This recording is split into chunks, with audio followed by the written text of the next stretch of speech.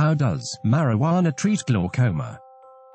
Glaucoma is a disorder of the eye that has the potential of causing serious damage to the optic nerve. Such damage could directly impact a person's vision and may lead to partial or even complete blindness if left untreated. The main culprit in the development of this disease is pressure buildup within the anterior chamber of the eye, wherein the drainage of aqueous liquid is not occurring normally and the buildup of fluid occurs. This buildup of fluid gradually leads to high intraocular pressure, which can possibly result in damaging the eye.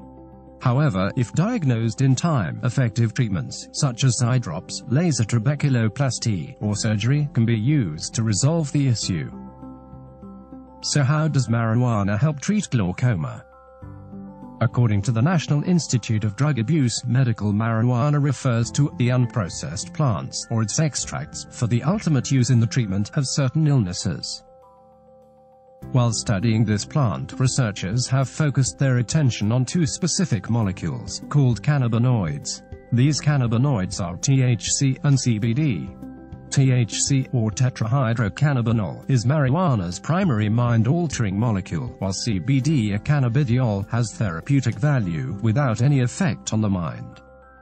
Both of these molecules can be used to reduce pain and inflammation.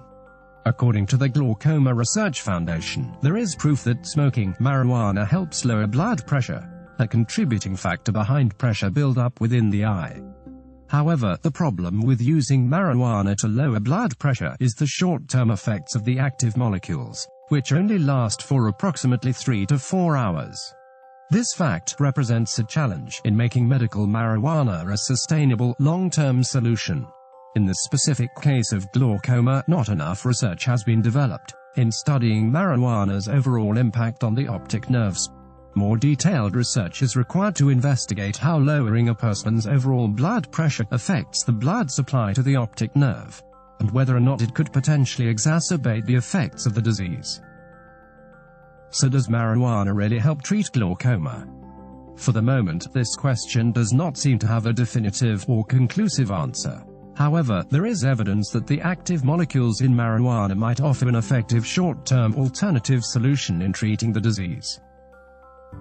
For more information on this and other eye-related topics, visit our blog at blog.contactlensking.com or subscribe to our YouTube channel.